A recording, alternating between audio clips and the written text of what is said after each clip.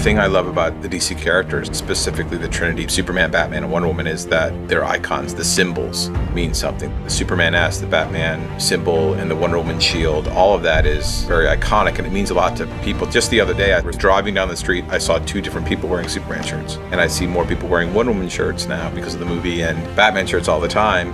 They're not just characters people love, they mean something. What they do represents something to people. I'm a big fan of Batman.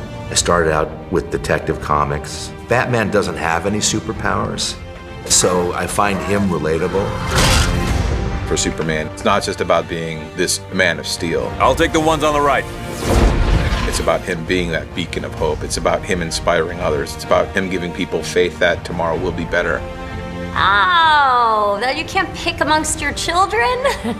Obviously, I have an affinity for Wonder Woman. She completes the Trinity, and that character is amazing.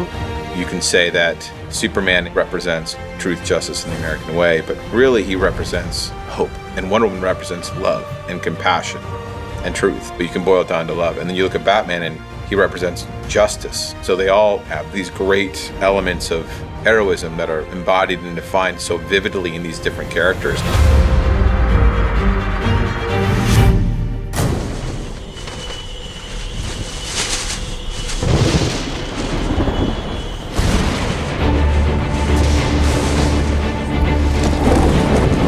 As a little kid, I looked at comics in a sort of very black and white way. I liked the idea of just superheroes and superpowers in the plain little kid fantasy way. The first time I looked at them in an allegorical way or in a more complicated way, in a way that they could tell more complicated stories that could reflect stories of our own, was when I looked at Batman. In particular, the Frank Miller treatment of Batman, that was something that I thought was really complicated and grown up. Batman specifically is sort of the dark, brooding version of reluctant superhero. And in fact, not even a superhero, just a hero. He's just a guy who has worked very hard, and through his own physical prowess and, more importantly, his cleverness and design of all the props and gags and gadgets that he invents and gets to use, has made himself into a character who is on par with the superheroes who do have extra human capabilities. What are your superpowers again? I'm rich. I think a lot of fans at some point in their reading career go, why is Batman part of this team? When you talk about taking on these intergalactic threats, they all have amazing powers, and Batman's like looking for a place to throw his grappling hook around so he can fly up to join in the party. Then you realize, oh, he's there because he's the most brilliant strategist in the group, and he's thought of every contingency. I think Batman in particular has stayed really relevant and resonant because he is, on the one hand, like a superhero, and on the other hand, just like us. He feels vulnerable. He bleeds if you cut him. He is a real person on the inside, and yet he is super. And so there's all kinds of contradictions inherent in that make for really interesting storytelling. You know you can't do this forever. I can barely do it now. Steppenwolf, this is the job. When he started his journey, he thought he figured everything out, which he didn't. And then obviously Superman died, and he felt such a huge guilt for it, and I think it haunted him in his dreams. There's always a casualty of war. Superman makes an extremely noble act, so he's the inspiration to both Batman and Diana, and therefore he's our inspiration. The reason they go on this journey is to make sure the Earth that he was trying to protect stays that way. I'm gonna take out that tower, knock down that shield dome. Don't wait for me, just do the job. In this movie, you see Batman starts to work in a group, cares for people. He becomes softer and softer, and I think that he understands that he can't do this by himself. It's fun to watch Bruce with this new attitude, work collaboratively, and someone that's been working alone and isolated from others in so many ways in his vigilantism have to be part of a team. But it's good to see you playing well with others. Just like a bat. I dig it. Maybe temporary. I would say that he is the first person to be truly inspired by Superman, and he's continuing the legacy of Superman with bringing together the Justice League. He truly is the voice, he truly is the founder and team leader of the Justice League. I don't recognize this world. I don't have to recognize it.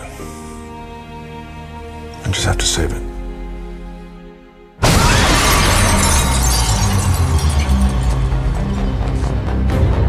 It's been amazing to see Wonder Woman evolve. We got a little glimpse of her in BVS, and you could tell she was mysterious, but she was really strong-willed. And in the Wonder Woman movie, we find out how she kind of becomes Wonder Woman.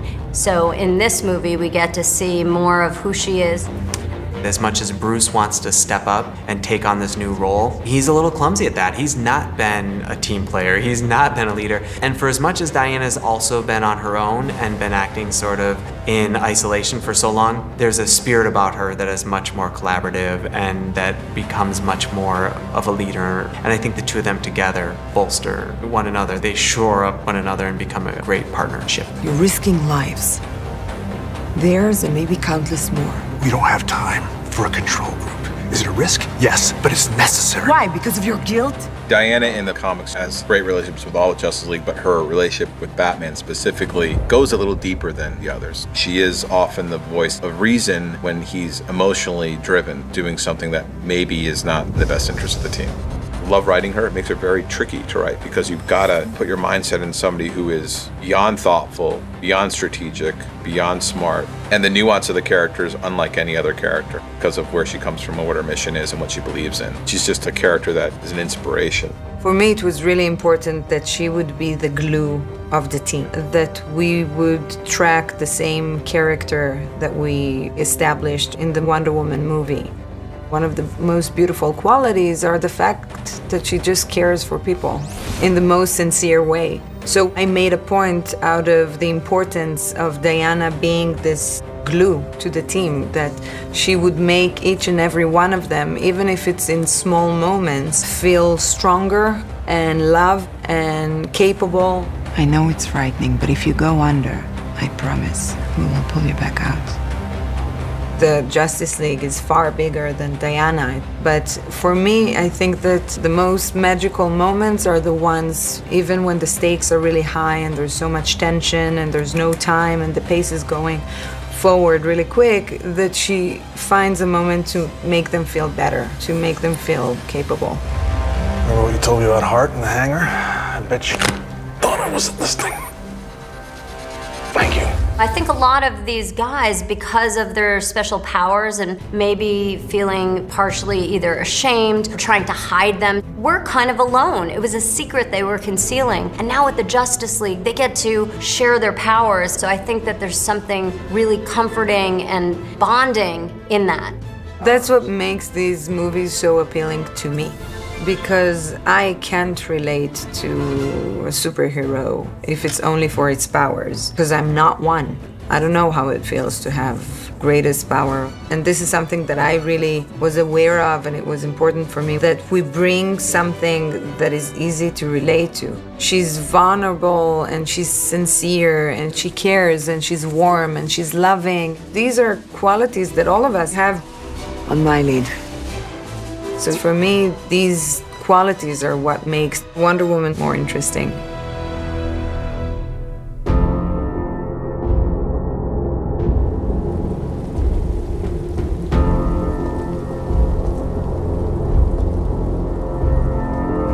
The death of Superman in comic books was the biggest thing that had ever happened. And people were really upset at the time. I remember I was upset at the time. I was like, wait, I love Superman. Everyone wore these black armbands with a Superman symbol on them. And everyone felt the weight of his death. You saw funerals for Superman and felt like the DC Universe was missing something big. And I think people outside of comics crave Superman to come back too. They're like, you can't take Superman away. And ultimately when he did come back, it was a celebration. It's a classic story, isn't it? The old death and rebirth of the king.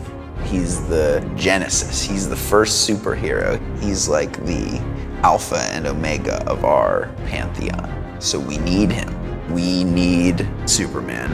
I believe in truth, but I'm also a big fan of justice. In my opinion, this is the first time we see Superman in truth. We have seen the origin story of Superman. We have seen the downfall and doubt of Superman. And finally, with this rebirth, we see the true Superman. The Superman who is confident and sure and full of hope and joy. He feels more grounded in the Earth, actually. He feels more and more that he belongs to the planet, and the planet belongs to him. He feels a part of it. That's one of the great things about these stories having continuity. The characters progress and continue to expand and fulfill their arcs as the movies progress. So to be able to bring him back and to be able to bring him back in the right way and for the right reasons, it's epic. I'm back now. And I'm gonna make things right. The thing about Henry is that he loves the character so much, and he's read so many comics and he's lived this character. His dog's named Cal. And just like us, he wants to bring that core, hopeful, larger-than-life, yet very human Superman to the screen. We've all been working closely together to get to the core of who Superman is.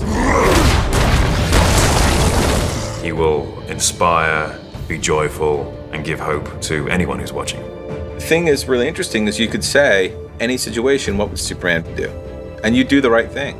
And I think to people who love these characters, it means much more. Wonder Woman isn't just a character people love, it's a character that people embody, a character people want to be, a character that people aspire to be. And I think that's what Superman, Batman, and Wonder Woman do, is that they go beyond just being characters that are cool. They're characters that are important. That's why I think the Trinity is above and beyond anybody else, and it always will be.